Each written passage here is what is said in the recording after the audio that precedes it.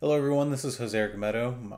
This isn't really a tutorial, this is just some video tools that I really like to use and I don't see talked about on YouTube enough, so I thought I'd just go ahead and talk about them really quickly. I use them pretty constantly and they are wonderful.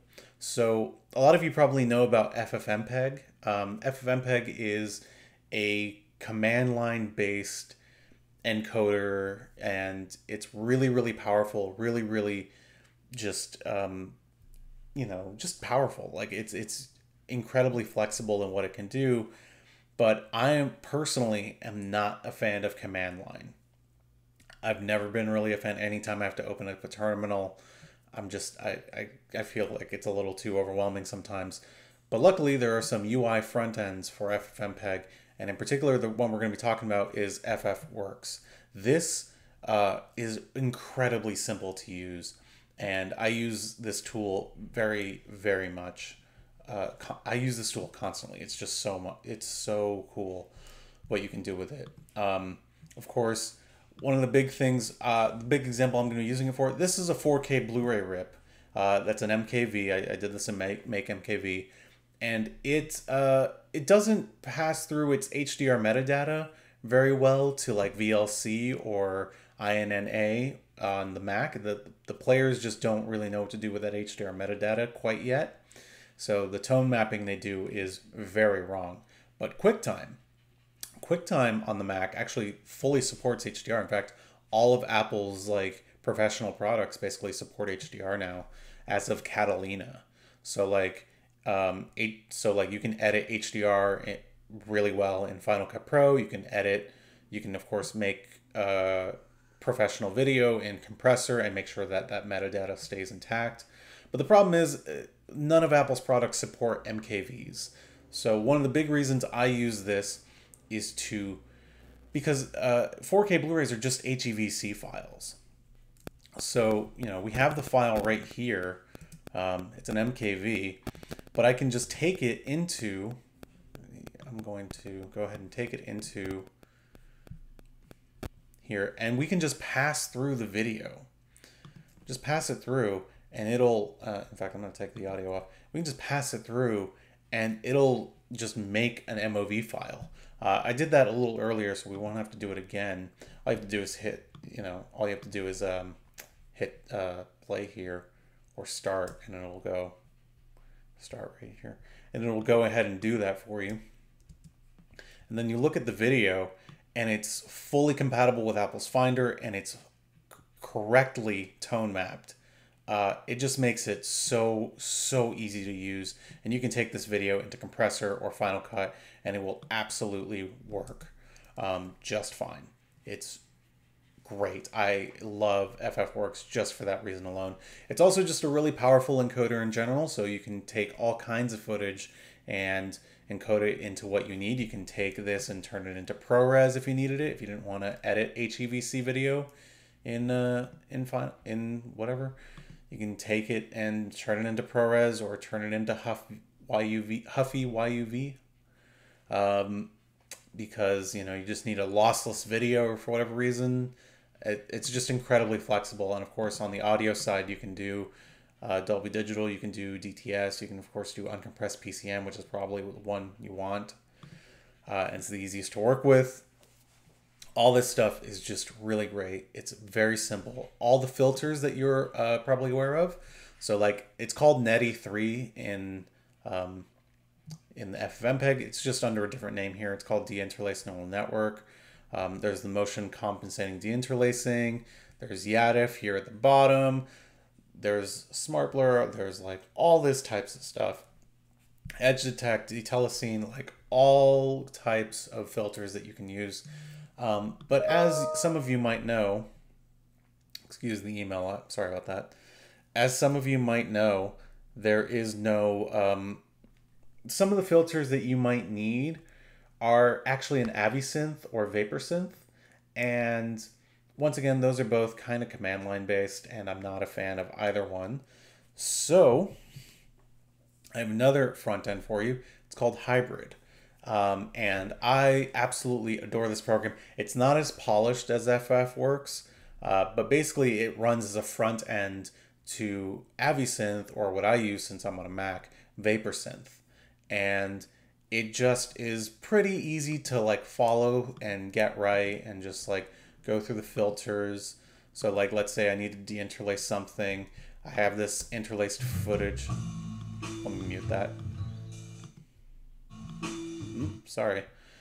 I have this interlaced footage, you know, with all these artifacts, and I need to get rid of those. And I want to use the best filter possible. Well, that filter for me would be QTGMC. I think it does amazing work. In fact, I already prepared and did it for you. Looking at that work, it's just none of those interlacing artifacts show up. I think it does a great job, and you can set it to certain presets. You can do custom, and of course you can go over to the VaporSynth tab, and you know, all the settings for it are basically right there, laid out extremely simply, extremely well. So if you need to resize it, you can use Netty. You can also use Waifu2X, though I do not recommend that. I would stick to Netty if you're going to use VaporSynth. If you do need to use Waifu2X for whatever reason, I have another tutorial on that. The other thing that's really cool about it is that you can do all the settings that you need to, and also take a look at the script. So if you do need to do any kind of scripting, you can just go ahead and do it. And look at what your script is. And even if you don't want to like actually type out the script, you can just come in here and type out whatever you might need to add to this that Hybrid doesn't provide. And it is just really, really powerful. You can use all the custom code that you want and put it wherever you need, and double check where it might need to be here. It's a super powerful tool. I love it. It is not exactly the most user-friendly for someone who's just starting out. It on the webpage for it, it does say it's meant for advanced users, but honestly, like within probably an hour, if you are familiar with how VaporSynth works, or if you're familiar with video in general, you can probably figure this thing out within an hour max. It's really, really powerful. I can't recommend this tool enough. Another one, of course, is Final Cut. I would really recommend Final Cut over Premiere when it comes to HDR. I know, and probably DaVinci above both, because DaVinci is what a lot of professional color graders use like as their tool, but I don't have DaVinci Resolve, and I've never used it in my life. But HDR color grading in Final Cut is incredibly well just laid out, and it's very easy to use. You have your scopes here, of course. You can determine the nit level of something and like really play around with it. Obviously, you know, you can, all your color commands are right here. Of course, you have color wheels, and it's all HDR compatible. It totally recognizes HDR metadata and will export that HDR metadata for you. It's just incredibly simple. If you want to convert that video into ProRes first, or if you want to take screenshots, I use Compressor. Compressor is again, because it's part of Apple's suite of professional video programs, it does an excellent job of just, I don't know why it's frozen on this side, but it just does an excellent job of transferring over that HDR metadata. It's the tool I usually rely on the most, and it's also the tool I tend to use it's the tool I use to do HDR screenshots and make sure that they are properly encoded for Twitter. So you can make so let's say I want to take a screenshot of this. I don't want to do the entire image sequence. I can just do in, out, and just do that one frame, and I'll have my PNG in, you know, the proper sequence. It's just another very incredibly powerful tool. I highly recommend it, especially if you're doing HDR stuff. FFWorks plus Compressor will make your life so much easier.